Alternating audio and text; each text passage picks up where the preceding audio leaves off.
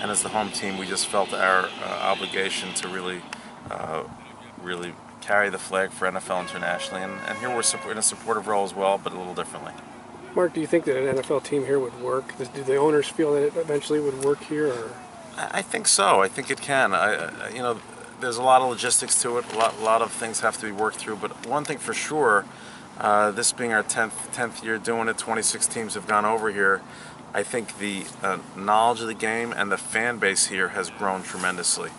And now the last 2 seasons, the Sunday London games have been broadcast on free television on BBC. I think that's given it more exposure. Millions of fans have been watching it. So we're getting to a point where that could potentially be the case. But right now we're focused in on our game Sunday. That's what our focus is. Would a team be at a disadvantage in free agency? Because I don't know how many players would want to play over here. Well, there are a host of issues that come along with it, and I know the league is really looking at potentially all those issues. But right now, I think this is the first year we've had four games over in London, and I think it's been a good experience for the league. And next year there'll be a lot of games here and in Mexico. So we're trying to grow the game internationally. There's no question there are logistical issues, both competitively, football-wise, and physically. But I think that can be overcome potentially. What are some of those issues, the main issues of having a team here? Well, I mean, the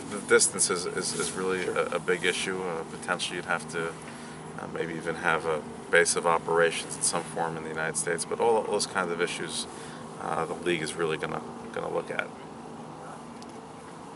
What are your thoughts about just kind of where the team stands right now, 5-2? Well, I really like the way where the team is. I know Coach Zimmer and Rick Spielman have done a great job in terms of being about next man up, and I know we've talked about that, but I think this year I really have a good feeling in terms of what that means. We have faced adversity, but the attitude of the team and our veteran and our leadership in our locker room is such that we just get out there and play the next play, and they're about their business. I think the depth has improved considerably this year, so from all standpoints, we like where this team is, but we're just about the next game, and I think that professionalism is starting to take hold here, and this team knows that you can't rest on any laurels, certainly in the NFL, so we're just about playing Cleveland Browns on Sunday. How much did last year sort of drive those points home about knowing that you can't take anything for granted, or just that you have to have the depth to weather the storms of the season? Well, no question. I think Coach Zimmer preaches that, but I think what happened last year, the players, they understand it. You're right. I think it makes the point very clear to not take anything for granted.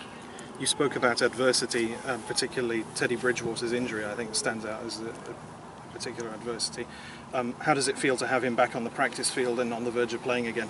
Well, it's a fantastic feeling. I mean, I know what this team feels about Teddy, what we feel about him, and what our fan base does, but we're in a good situation here. I mean, Case Keenum's really stepped up, done an outstanding job.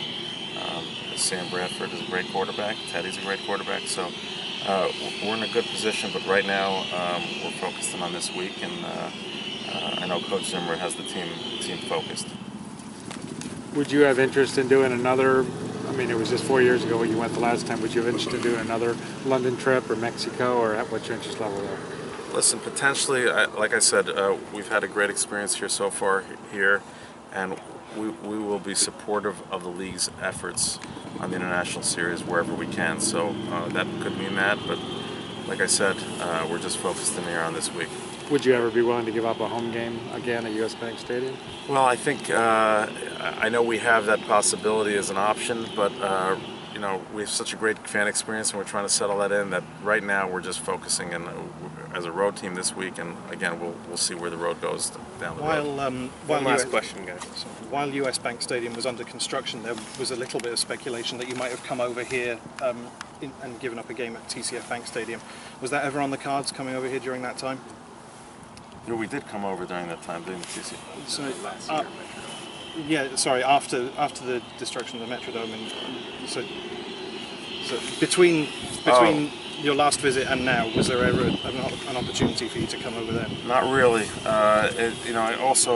It's not necessarily just our call. I mean, the league has a lot to say on it, so it depends who the home teams are and if we're even on their schedule. So just sometimes it's the way it works out. But the reality was, this was a good opportunity to come as a road team, and be a good game against. I mean, Cleveland Browns and Minnesota Vikings are two storied franchises, so from that standpoint, we have great fan bases, and we have a lot of fans in the UK and in Europe. So we're looking forward to a good turnout Sunday from them, hopefully.